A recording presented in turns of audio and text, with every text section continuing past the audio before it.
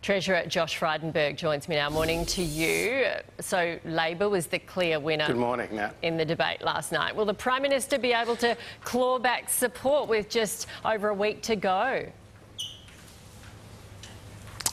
Well, like you, I watched the debate last night and I thought it was a civil debate. There was a few free character assessments, I suppose, on both sides, but it did focus on the principal issue at this election, which is who is best able to manage the economy. And the Prime Minister rightly pointed out the Leader of the Opposition has no economic plan. He didn't know the cash rate, he didn't know the unemployment rate, and now he's got a new thought bubble. And that is to increase wages at the same price as at the same rate as inflation of 5.1%. And now he's starting to walk back from that because he realises that he doesn't have the mechanism to deliver it. So you can't run the economy. You can't run a $2.1 trillion economy one press conference at a time, which is what Anthony Albanese seems to want to do. Well, it sounds like he's doing well. What's happening here, Josh? You are the coalition. You are traditionally the party of business. And every poll for weeks and weeks, unchanged, says you cannot win government from here. Well, you remember the similar conversations we were having in the lead up to the 2019 election, Nat. People had written us off and the Australian people did something very different on election day. So there's still more than a week to go and I wouldn't treat these polls as gospel.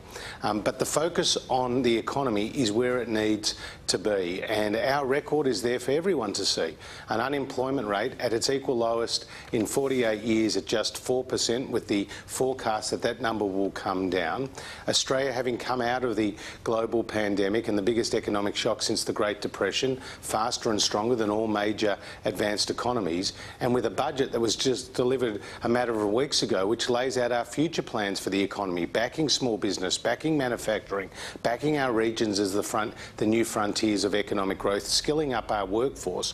We have the plan to take Australia forward. Labor does not. Do you think you can still win your seat? Because again, the polls say that Monique Ryan will win in a landslide.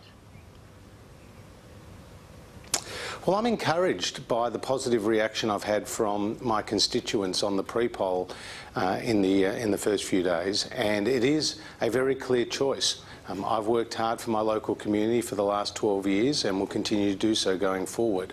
At the same time, I've been the Treasurer of Australia during pretty tumultuous economic times, and many people have come up to me on the booths and in my community, reminding them how JobKeeper saved their small business or kept their family in work, and that makes a real difference. I'm up against a so-called independent who's a former long-standing member of the Labor Party who sought to conceal that political background when asked by the media, and at the same time is asking the local community for their vote, but is not telling the local community how they will vote in the event of a hung parliament. They have no detailed policies on tax, no detailed policies on defence. They have no costings for their climate and emissions reduction target. So, you know, you couldn't have a clearer choice for the people of Kooyong. OK. Josh Frydenberg, we thank you for this morning.